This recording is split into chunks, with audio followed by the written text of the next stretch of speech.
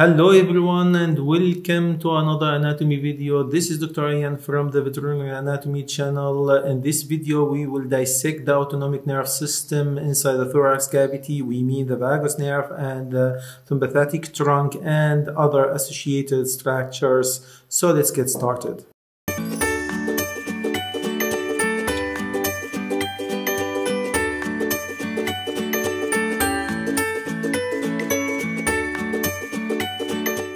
So now I would like to talk about the vagus nerve and its branches. And before we move to the vagus nerve, let me just remind you that once you remove the lung at the base of the heart, we can see two nerves. The first ventral located one is the phrenic nerve. The phrenic nerve originates from the cervical spinal nerves there and moves inside the thorax cavity and innervate the diaphragm. Let me just move it and put it caudally here. Now let's go to the neck area here. Let me remind you that in the neck area, deeper between the muscles, we can see this big artery, which is the common carotid artery. Next to the artery, just next to the artery, and actually adheres to the artery, we have this nerve called the vagosympathetic trunk. Vagosympathetic trunk or vagosympathetic trunk, this one here.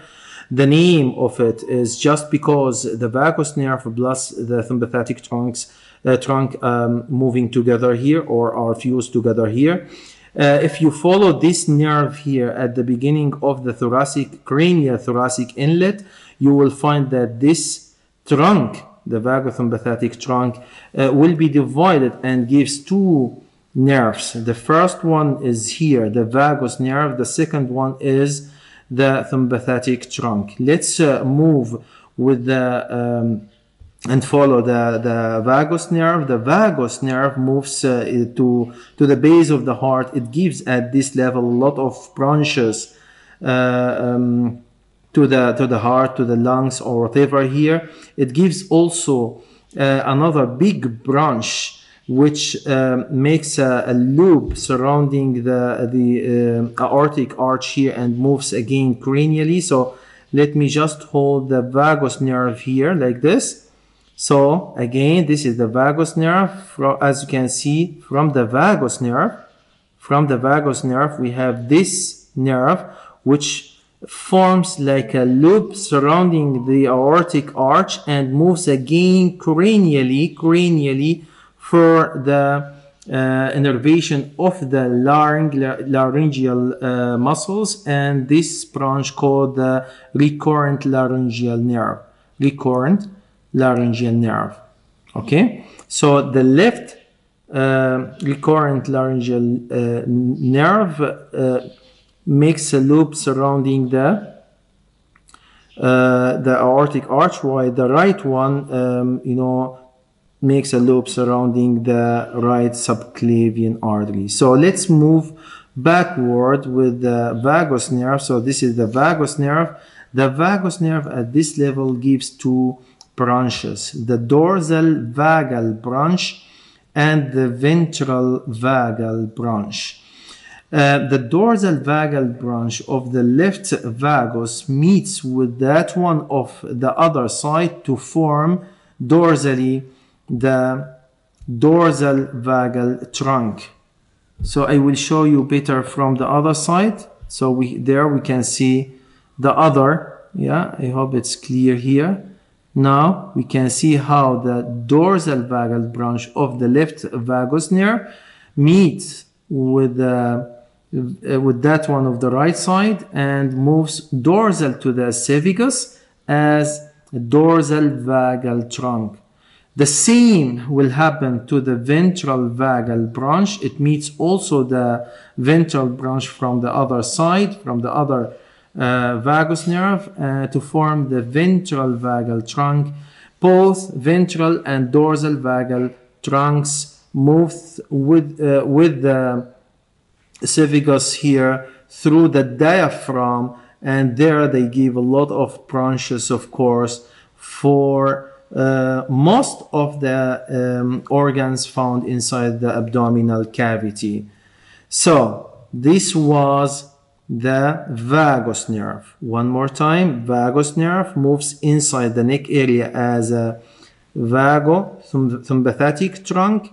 After entering the thoracic inlet, it gives the vagus nerve and the sympathetic trunk. The vagus nerve gives at this level here the recurrent laryngeal nerve and moves backward, gives here at this level the dorsal vagal branch and the ventral vagal branch, which meets the other branches from the other vagus on the right side and go through the hiatus of the cervicus to the abdominal cavity for the innervation of the abdominal organs.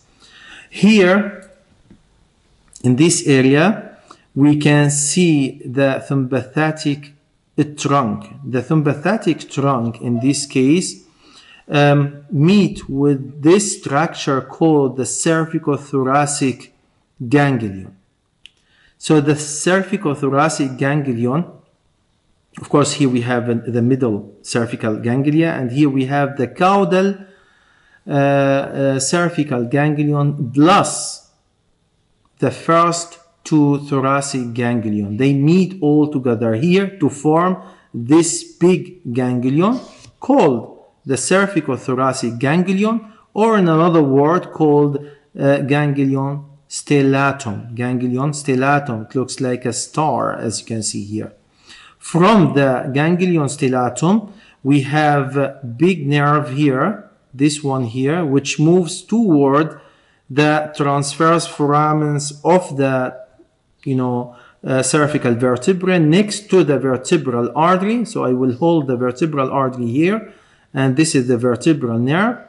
The vertebral nerve moves inside the transverse canal and gives a lot of sympathetic innervation or branches, which moves with the spinal nerve, cervical spinal nerve to the target organs. Again, so sympathetic trunk, we have the stellatum ganglion, or another word called the cervicothoracic ganglion. We have here the vertebral nerve, and if you follow this from the ganglion backward, you will find here the sympathetic trunk, which will move backward here, ventral to the vertebra.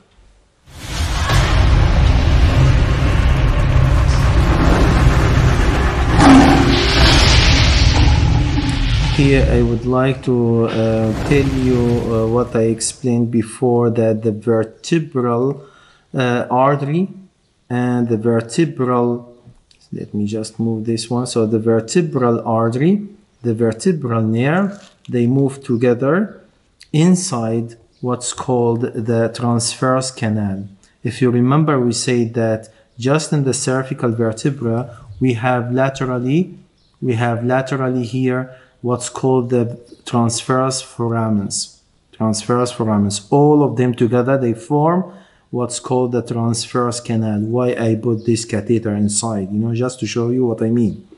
Okay, so I can remove it also, yeah. So inside this canal, the transverse canal, you will find three structures actually.